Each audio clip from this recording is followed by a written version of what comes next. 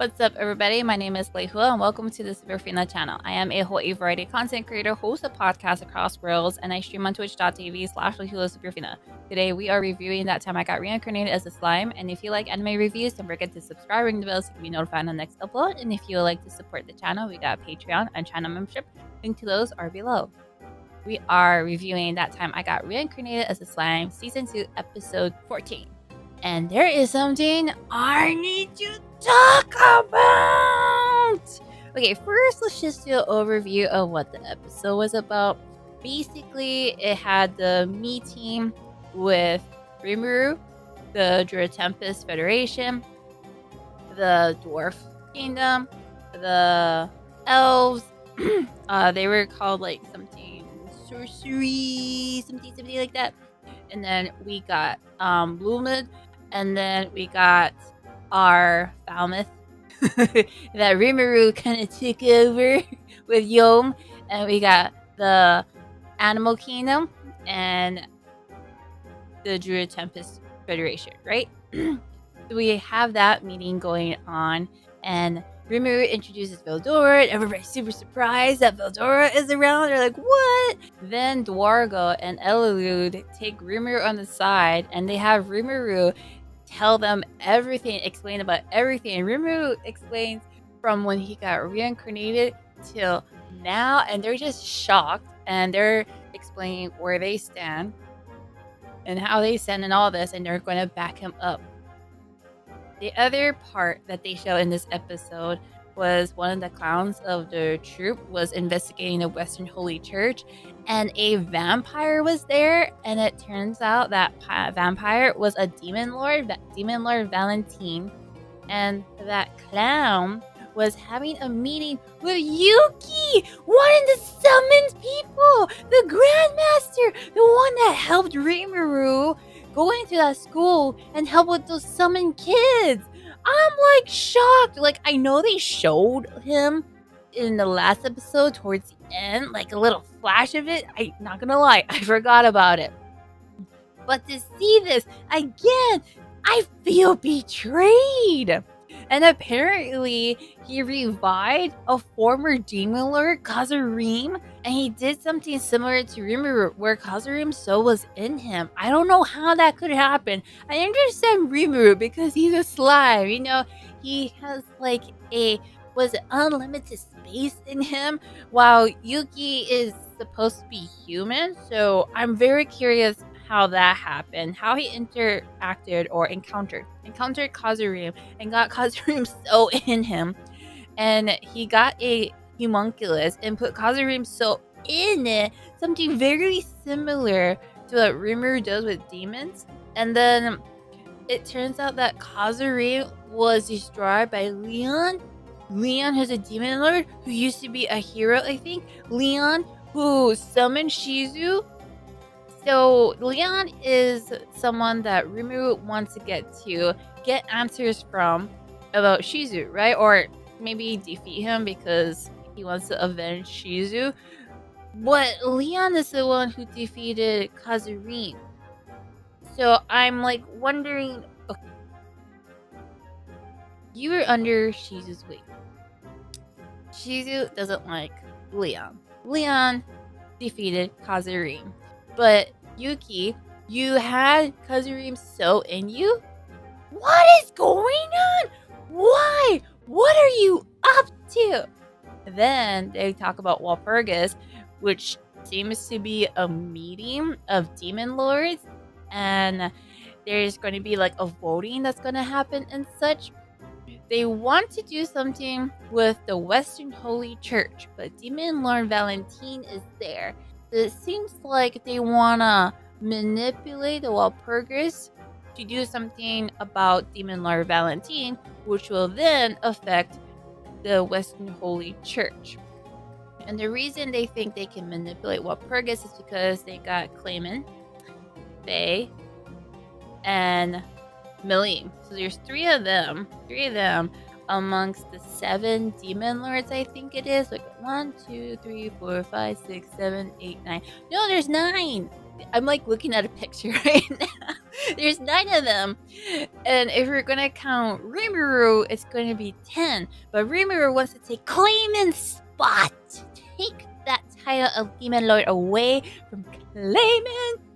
Oh, I'm excited for that. I know it's gonna happen. It's gonna happen. Anyways, it seems like Yuuki is the mastermind behind everything. He's the one controlling Clayman.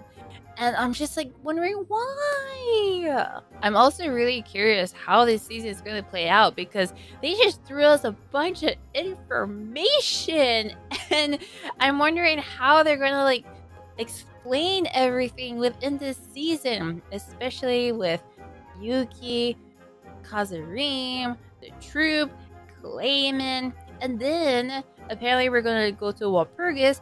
So when is Rimuru going to have time to attack Clayman's territory and meet with the other demon lords? You know what I mean? Like, how's this going to play out? Next I want to talk about is the Western Holy Church. Apparently, Demon Lord Valentine is running it, which is interesting because Demon Lord Valentine's a vampire who views humans as food, right?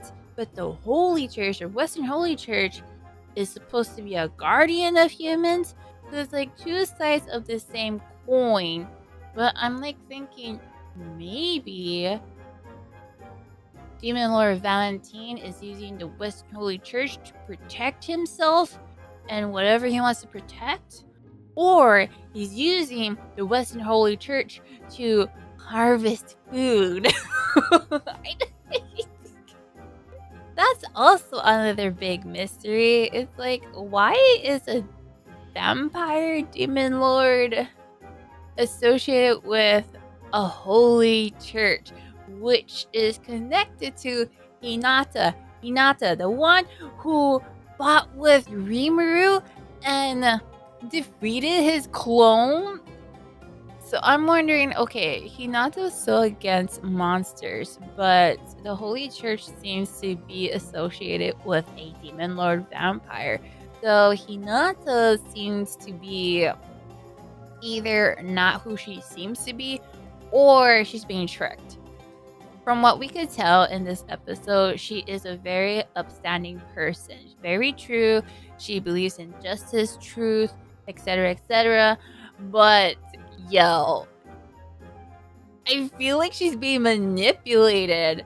One thing is she was given a tip from Yuuki, who's in cahoots with a former demon lord. And another thing, Hinata is with the Western Holy Church, which is associated with another demon lord, Valentine. So it's like, what is going on? And the last thing I want to talk about from this episode is the meeting with Rimuru and all the other people.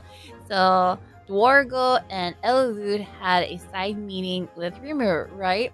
And they are conspiring. Yes, I'm using the words conspiring to make a story so it doesn't make Rimuru look so bad on how he became a demon lord and such. Because they have to explain how 200,000 people died, okay? They were soldiers from Falmuth and the Western Holy Church that got destroyed, right? For the revival, right? So they have to explain how this happened. So Dwargon and Elud is going to help Rimuru with that. And Elud especially is going to help because his daughter, Erin, is the one who told Rimuru how to become a demon lord. Or at least how to revive people. So Elud is going to try to keep that part of the story under wraps. So no one knows that Rimuru's ascension to being a late demon lord is connected to Erin. So it's not connected to the elves or to this the Sorcerer Association, whatever they call it. You know what? I am going to remember their name. I will. I just need to see it multiple times. I'm going to remember it. I promise. I will. Anyways, in this meeting, I do like how Dwargon mentioned that he doesn't want to be in any hostile situation. So he's going to back rimuru because rimuru is a nation. I like how Dwargon called the Jura Tempest Federation a nation that is home to a Demon Lord and Veldora the Dragon. Yo, once people saw Veldora, everybody changed. They're like, holy cow, you have someone powerful backing you. So it's like, yeah, Veldora, he's awesome.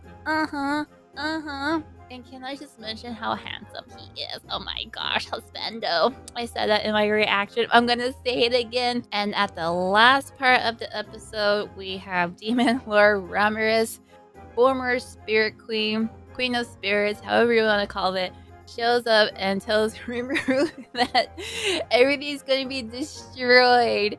The Jura Tempest Federation is endangered. And it's like, what? Another threat? Why? How are we going to overcome this?